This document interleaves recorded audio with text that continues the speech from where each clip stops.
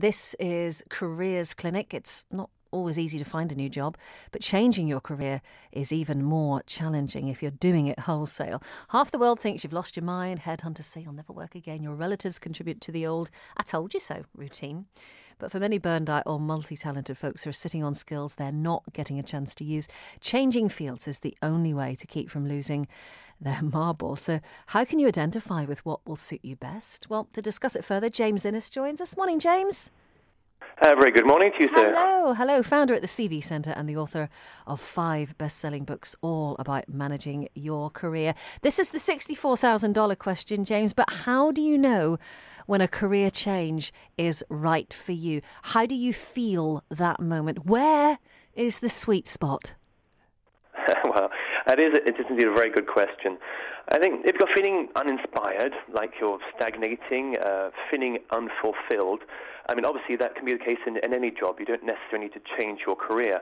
But in particular, if you're feeling that you're not doing what you're cut out to do, what your skills and your experience, what they equip you to do, then definitely I think you should start considering the possibility of looking to career change. You need to enjoy what you do. So if you're not enjoying your work, you feel you're being underutilized and that you could apply what you've learned during the course of your career better elsewhere, then definitely, and obviously Christmas is a perfect time to do that. You should have a bit of time on your hands after the mince pies and do give it some thought, discuss it with friends and family. Yeah, and maybe further impetus to go if you've been rude to the boss at the Christmas party or whatever. Maybe it is the best time to move on. Which does happen.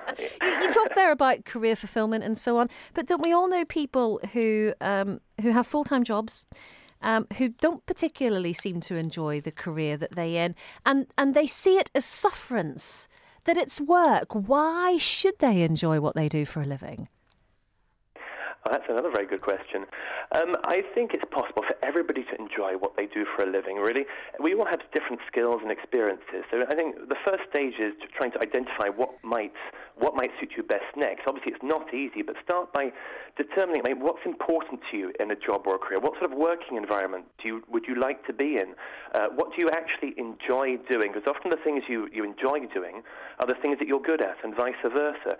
So you need to try to understand yourself better, your motivations, but it really is easier said than done. I often see a lot of people really struggle. They know the time is ripe for a career change, but making that move, obviously there's an amount of fear and apprehension involved, and also trying to decide what to do next is always very difficult. Yeah, I suppose you have to be very self-analytical and self-critical. You have to really identify who you are as a person, where your interests lie, as you say, what makes you tick, what your skills are, both those hard skills and soft skills.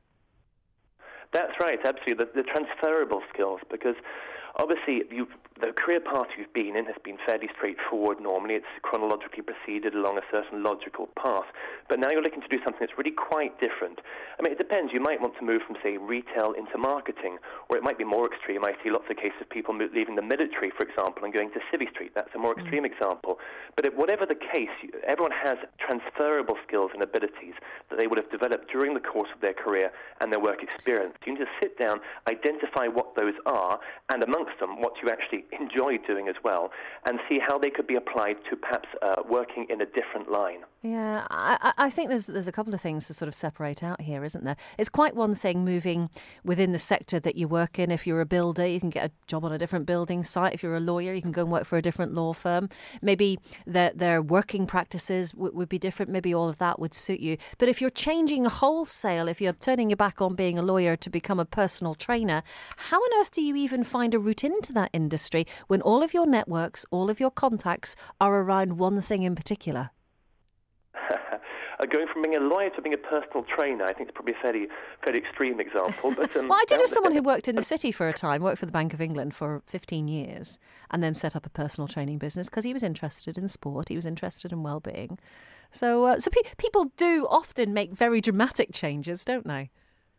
Absolutely, it certainly does happen. As I said, the example of moving from the military into Civvy Street, that's a fairly extreme example. There's not much on Civvy Street that relates to the military apart from security work. And lots of ex-military people often don't want to do security work. They do want to look for a change. So yes, I said you need to identify what your transferable skills and abilities are, and that's far easier said than done. Moving from a lawyer to being a personal trainer, that's a difficult one to think what the transferable skills would be in that case. Well, this is where you have to sort of reassess your whole life, I guess, in a way. You have to identify what your future training needs would be. You have to be ruthless about getting contacts in a completely different industry. This is where you have to talk to other people.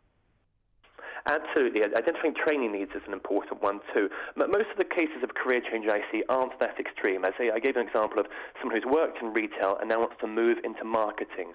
That's obviously a very different line, but there are certain links between them, and the same certain skills and experience will apply. So it's a case of how you draw that out. You think, what have I done during the course of my previous history which will be relevant to my new line of work?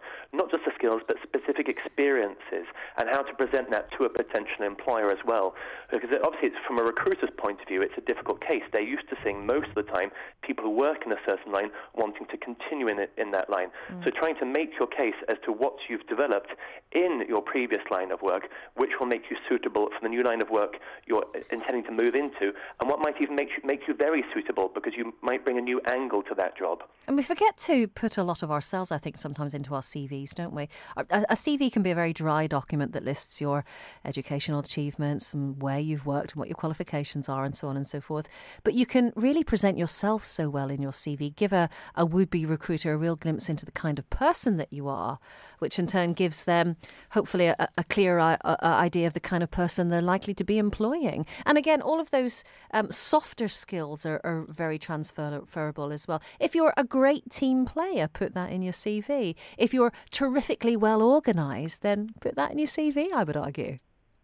Or even better, try to find specific examples where you've demonstrated those skills, because anyone can just say, I'm a great team player, and to the point where it's almost become a cliche on CVs, but rather try to give examples in your experience, even if it's, I say, in a different line of work to the one you're now looking to work in, but to give examples where you have worked well as a part of a team, or you have organised things. You can always back things up with specific examples, and even in some cases quantify those examples. That's going to be a lot more powerful than just saying that I'm a great team player, certainly. Well, James, you've given us some great tips already on how to manage successful career change, but are there others that you could share? I remember when you and I talked last, you talked about the importance of networking, particularly on social media, getting your LinkedIn account to really work hard for you. Well, certainly, absolutely. When it comes to changing career, I think networking is as important, if not possibly more important, than looking for a normal job, certainly. Tap into your network on LinkedIn, and not just your on LinkedIn, but also your personal networks on Facebook, for example. You will know a lot of people. They're not all going to be in the same line of work as you. So do reach out to those who are perhaps in the area you want to move in.